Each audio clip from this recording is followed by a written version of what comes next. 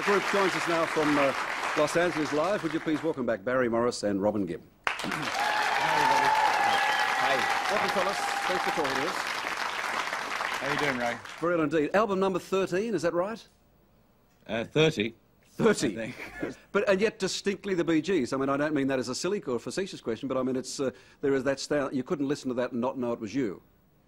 Mm-hmm. Well, yeah, I think brother groups do tend to have a certain distinctive sound, and right from the very beginning in Australia, that sound was there between us. I think it applies to many groups that are actually brothers. So it's just, that's our sound, that's how we sound, we can't help it. Yeah, I didn't mean, as I said, I meant it as a serious question. It just seems that if you listen to the Bee Gees in the 70s or early 70s, that was the Bee Gees sound. Here we're 25 years later. Oh, we've evolved through different sounds, including the falsetto sound and the normal three-part harmony, and we're also very fortunate to have different leads. I mean, Robin sings lead, I sing lead, and Morris also sings lead, so we can vary our sound in different shades, apart from falsetto. So it's a good sound. Very fortunate. It's a great sound. Now, Barry, we talked children thanks, a moment. We talked children a moment ago. You've got a tribe. You've got 5 children. 5 what? 5 children. Oh. Well, you had me a bit confused for a second. Yes, I have 4 boys and a girl. Yeah. So do your children listen to the old albums, and therefore, what do they think?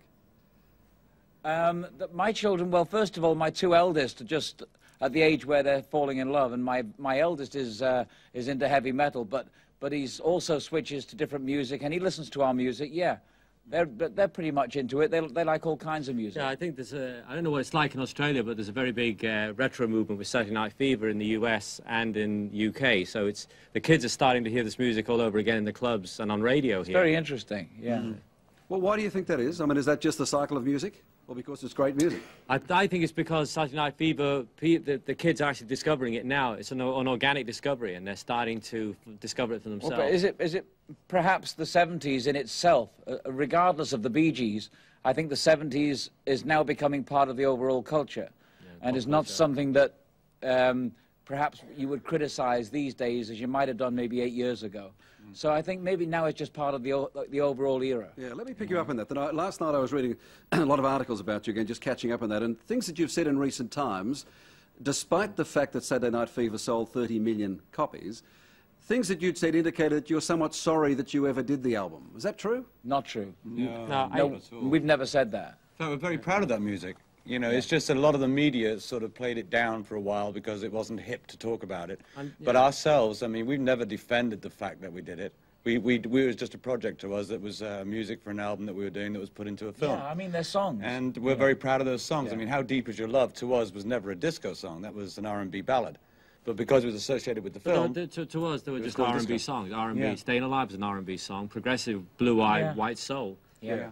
But there were in the 70s, there were some radio stations did BG free weekends, and you were blamed with having introduced disco. Yeah, well, you got and at that time in the US, it was so big, Saturday Night Fever, that it was impossible to go anywhere and not hear Saturday Night Fever. So in the end, it was organic. There was no hype about it, but it got so much that it was sort of a gimmick to have BG free weekends. It wasn't done maliciously at first, but it got really intense at the end, and even we got fed up with hearing ourselves on the radio to a point. So I think in the end there was a certain backlash to it. But let us just say that we don't defend any of our music. We're proud of every record we've ever made, and that's simply the end of it. Staying Alive, I've heard again, I've read in those articles that you regard Staying Alive as arguably the best thing ever wrote.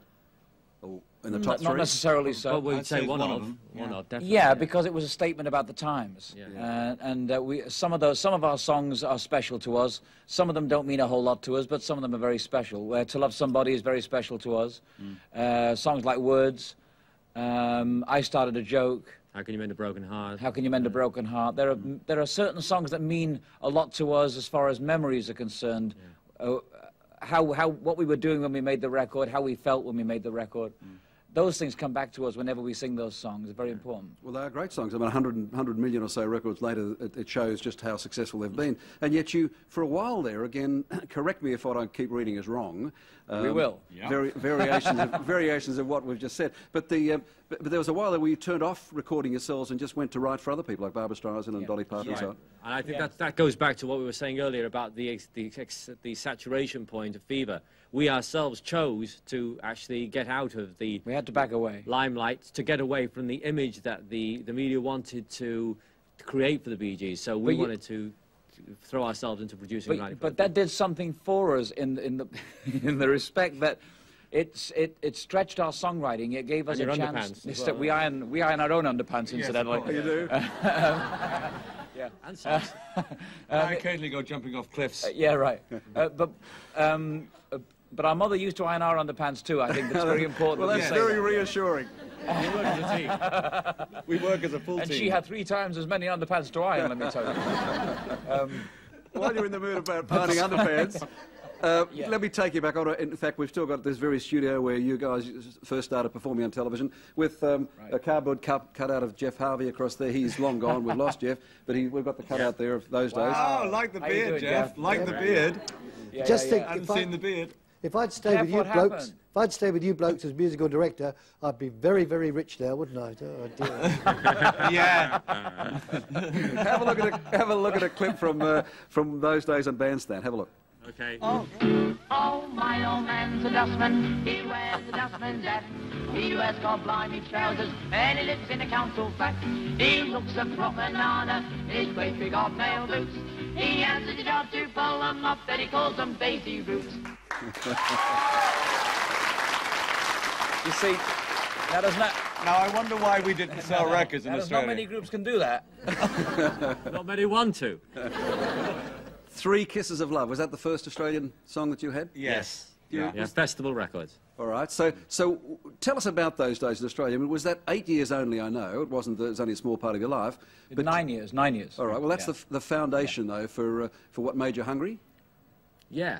Well, the Australian scene at late 50s into the 60s was a very... the Australian people are very strong people. So you've got, to us anyway, what we've learned is that they're the most critical audiences in the world to work in front of.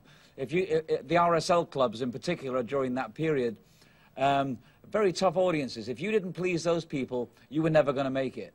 So it was great grounding for us. Most of them were drunk, but It's pretty hard to please. Well, no, but if you didn't please those people, you pretty much knew about it right off the bat. Yeah. so they throw glasses at you and everything.